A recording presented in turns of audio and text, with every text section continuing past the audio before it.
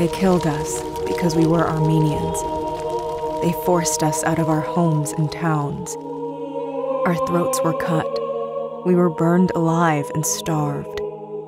Only one body in a museum was to be preserved.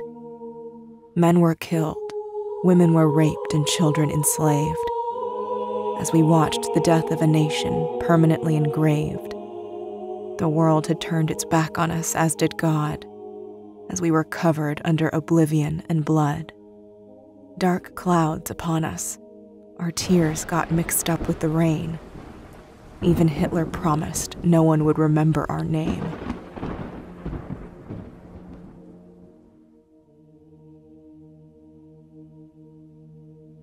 But we survived to tell the world of our genocide. Ottomans were guilty. Turkey no longer can hide. Through all of the wounds, devastation, and frost, we survived to be a proof that they have lost. As we're still here, and we still smile, and we still grow, and everywhere in the world, our culture will flow.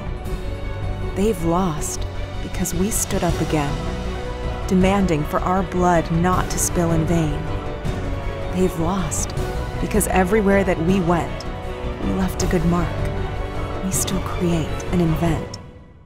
They've lost as long as our music is heard, as long as Aram's sabers are stirred, as long as Giovan's melancholia is here, and Arno's elegia is a reflection of our tear. For as long as Cher believes in life after love, and his heritage is what Aznavour is proud of, for as long as Loris is waving his hands, and System of a Down is the king of rock bands, they lost when they made Komitos immortal. Just as Rosie's and Gohar's voices are eternal. They've lost, for they wore black, and Levon was white. And Tigran and Gary never went down without a fight. Arthur celebrates wins the Armenian style, as Nazik lifts weights with her delicate smile. They've lost, for the world of tennis can never forget David's magic nor Andre's final set. They've lost, for Andronic is the captain of Iran, and Dortmund means nothing without Mkhitaryan. They lost when Leblu avec Allen and Yuri won the World Cup and made football history. Alain Prost the fast, Tarkanian the smart. Enough of sports. Let's talk about art. Vanush choreographed and gave us instruction as we danced our way out of pain and destruction. Here's Victoria now, and her graceful spins in ballet. David and Vanessa, and a standing ovation in Bay. Flashback to Karsh's portraits of Churchill and Warhol, as the Iranian Highland was captured by Nicole. Arshil's grim brush reflects on his memories of Van, yet a colorful Armenia on the canvas of Saryan.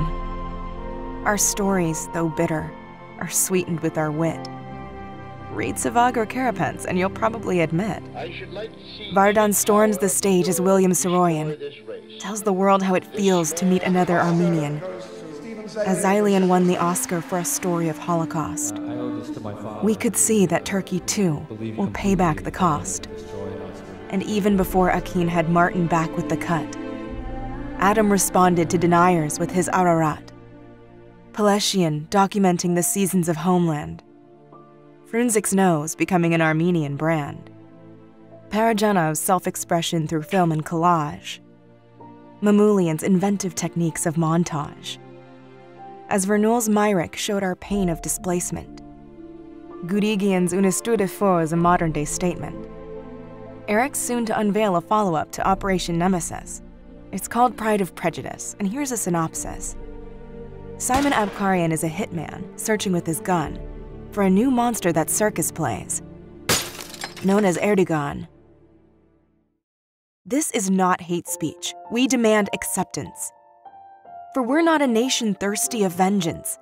For as long as we live, and as long as we create, Turkey is guilty despite lies they fabricate. A path to reconciliation is as bright as the day.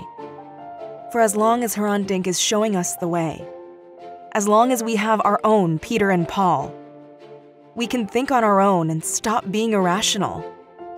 For as long as Maria lectures the art of reason, and Christopher reveals the internet's prison, as long as Alexis celebrates his birthday, and Nancy and Peter promise a new day, as long as Conan does the Armenian sway, and Adam Nourian's story is getting on its way, good old Reuben's songs will keep playing in our head, and with Tumanian's tales, our kids will go to bed. We shall from now on celebrate April 25 to show everyone that we are still alive.